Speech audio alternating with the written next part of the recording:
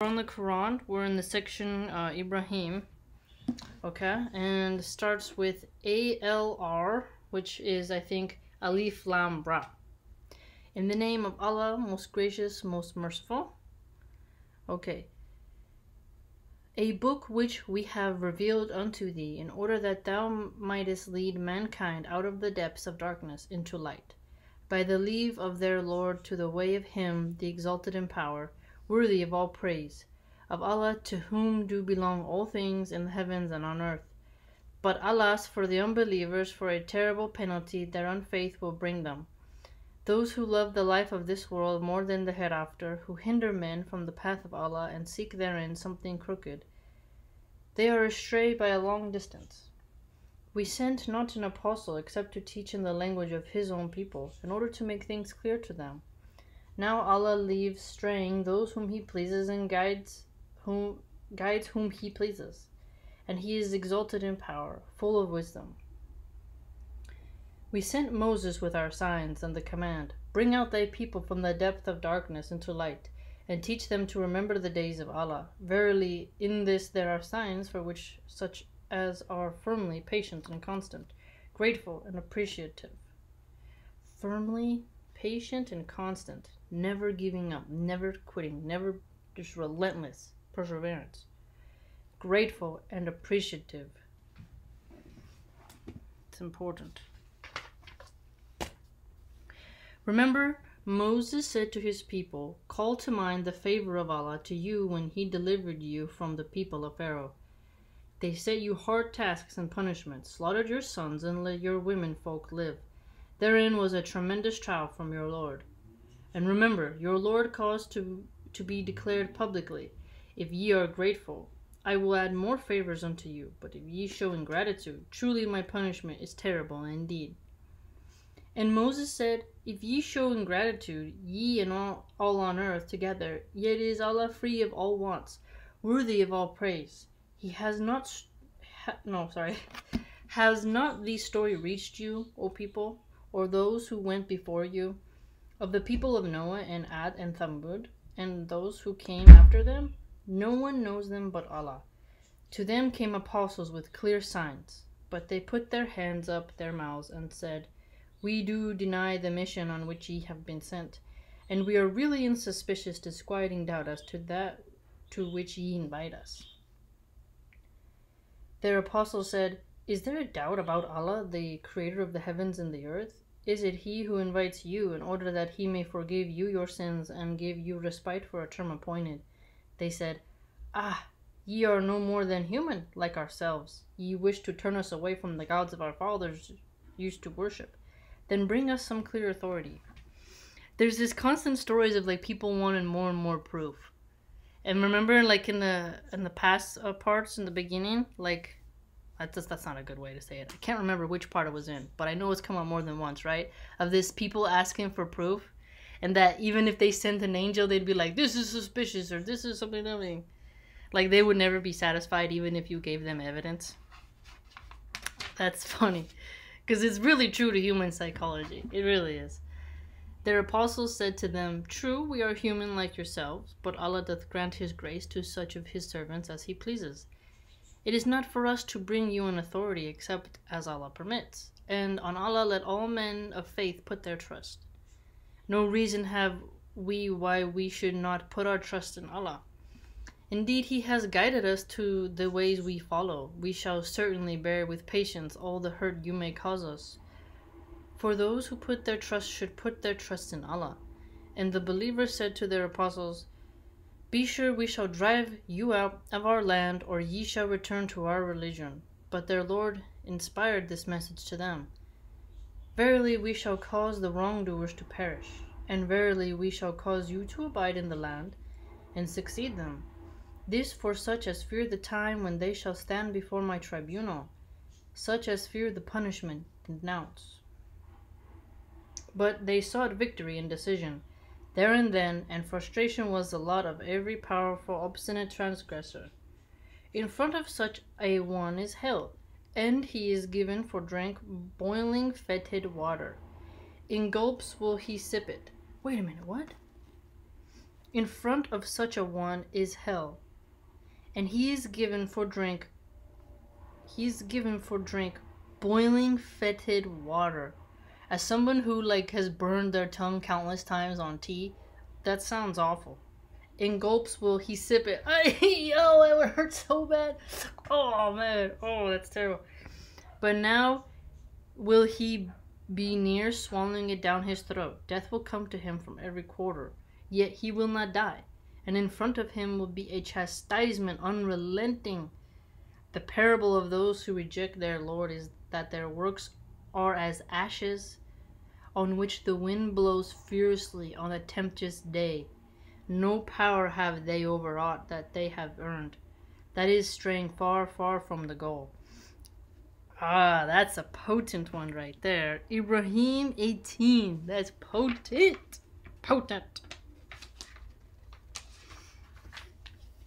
Okay. 19. Seest thou not that Allah created the heavens and the earth in truth? If he so will, he can remove you and put in your place a new creation. I like this one a lot. I heard this in some lectures from Mufti Mek. And I've heard this come up a lot about getting replaced. That is so awesome to burst the bubble of people's egos. I'm so special. Me, I'm just, the bee's knees. And this is you can be replaced. Oh my gosh, I love it. Nor is that for Allah any great matter. Oh snap. They will all be marshaled before Allah together. Then will the weak say to those who were arrogant, For us we but followed you. Can ye then avail us at all against the wrath of Allah? They will reply, If we had received the guidance of Allah, we should have given it to you. To us it makes no difference. Now, whether we rage or bear these torments with patience, for ourselves there is no way of escape. And Satan will say when the matter is decided, It was Allah who gave you a promise of truth. I too promised, but I failed in my promise to you. Interesting, yes. So Satan is going to admit he can't keep his promises. So people shouldn't sell their souls for fake promises. I had no authority over you except to call you, but ye listened to me. Then reproach not me. Wait a minute. I had no authority over you except to call you. This might sound kind of weird, but this is at work. A good example is I'll have another person who they've been there longer than me and they kind of are telling me in a rude way to do something. And sometimes I've said to them you're not the manager. I don't have to listen to you. And what you're telling me is not what I've been told. So I'm just gonna do what I have to do, right? And it's interesting because Satan's saying right now, all I can do is, talk to you. I don't really have authority over you. It's just empty words, just chit chat, right? And he's but ye listen to me. It's well, I called and you came, but I don't have any authority over you, but you came when I called. Then reproach not me. Even Satan's well, don't blame me because you answered the call. It's your own fault. But reproach your own souls. Oh yeah, I see. Reproach your own souls. I cannot listen to your cries. Whoa, wait a minute. So Satan is saying right now, I cannot listen to your cries. Because if you think about it, Satan causes the evil. He enjoys the cries is what I would say. Is that entity, that energy, that chaotic, dark art energy enjoys the cries because that's all it does is create suffering, right? Of course. It's he's not going to listen and feel pity. It's no. He's going to be, you deaf to your suffering because he's the king of suffering. I cannot listen to your cries, nor can ye listen to mine. I reject your former actions associating with me with Allah. For wrongdoers there must be grievous penalty. But those who believe and work righteousness will be admitted to gardens beneath which rivers flow, to dwell therein for with the leave of their Lord. Their greeting therein will be peace. Seest thou not how Allah sets forth a parable, a goodly word like a goodly tree, whose roots No, whose root is firmly fixed, and its branches reach the heavens. Wow. That's crazy.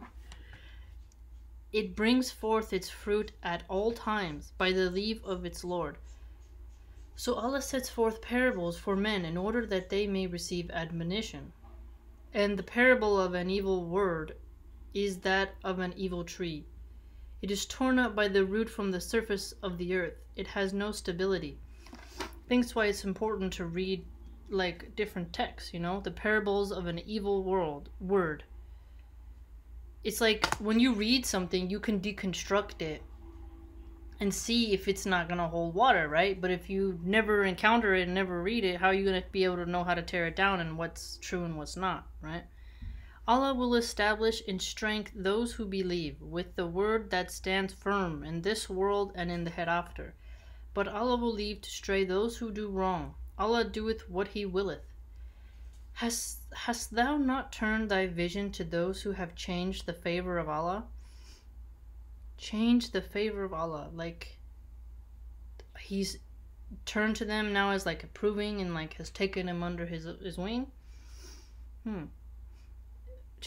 Into blasphemy and caused their people to descend to the house of perdition. I get it. It's the negative version, right? So, seeing who God has like cast aside. That's how I'm seeing it. Into hell they will burn therein, an evil place to stay in.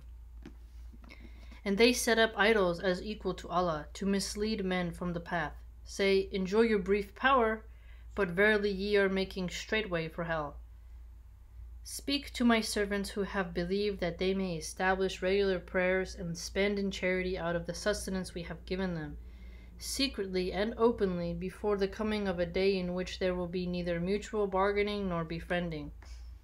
It is Allah who hath created the heavens and the earth, and sendeth down rain from the skies, and with it bringeth out fruits wherewith to feed you. It is He who hath made the ships subject to you, that they may sail through the sea by His command. Oh, that reminds me of Poseidon. Like the Greeks and the Romans used to pray to Poseidon. Neptune, is it Neptune, the Roman name? Sailed by the seas by His command, and the rivers also hath He made subject to you. Even when I go on the ferry, I'm like still super nervous. Like, please don't let anything happen to this stupid boat, so that the Titanic situation doesn't happen. The sea is a perilous calypso, as they say. And He hath made subject to you the sun and the moon, both diligently pursuing their course, and the night and the day hath He also made subject to you. I think what He means by subject to you, as in like to your benefit, because I can't control the sun, right? But the sun is like the position of which it is ideal for the Earth's overall health, at least at this point in time, right? And the moon as well regulates the cycles. Ladies, I don't know about men, right? But sometimes, this might be an old school thought, but when you look at the moon and then like you get your period, it's like your menstruation, it's like a cycle, it's like a way of tracking, and some women can cycle up with the moon and brings your period. And then if you don't have a doctor, you can figure out when you're ovulating and the cycle of the moon, and you can conceive a child.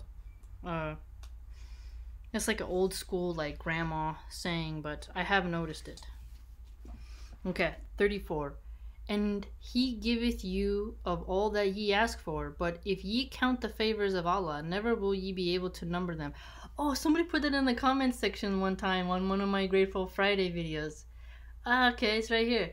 Verily man is given up to injustice and ingratitude. Yeah, we all gotta try to remember what we're thankful for. Remember Abraham said, O my Lord, make this city one of peace and security, and preserve me and my sons from worshipping idols.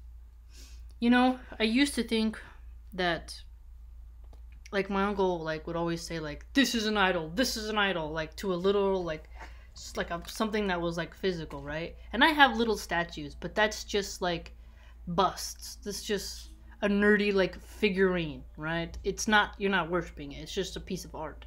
But I think people get too confused about idols. Like in the old school days, it's like that golden calf, right? But I think now the idols of today in our time period are not physical like things. They are, well, they're people who are physical, but it's not inanimate objects, at least in some cases. Hindus and might have their statuaries, you know, of Vishnu and stuff like that, and Ganesh, that they may think represent the spirit, but that's besides the point.